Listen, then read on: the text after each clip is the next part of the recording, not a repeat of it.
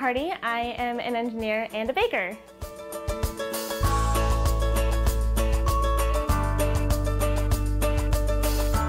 I make time to bake. Being a PhD student is a lot of work, but if all you're doing is work, then that's just not good.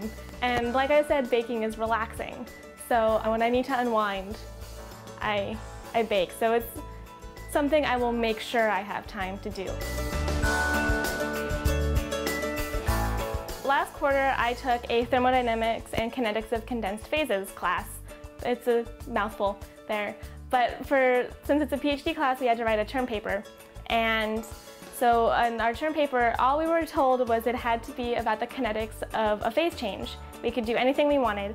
So one person in the class talked about sea ice and bromine because that's what his research is on, and someone else talked about nucleation and growth of kidney stones.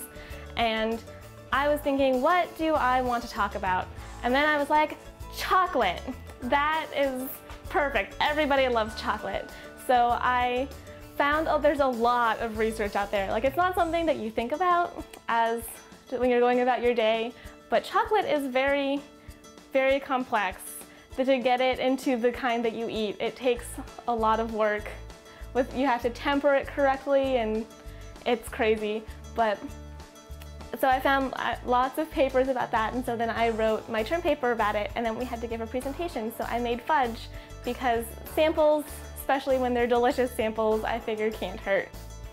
I am a very literal person. I like to take things step by step and in a very orderly way.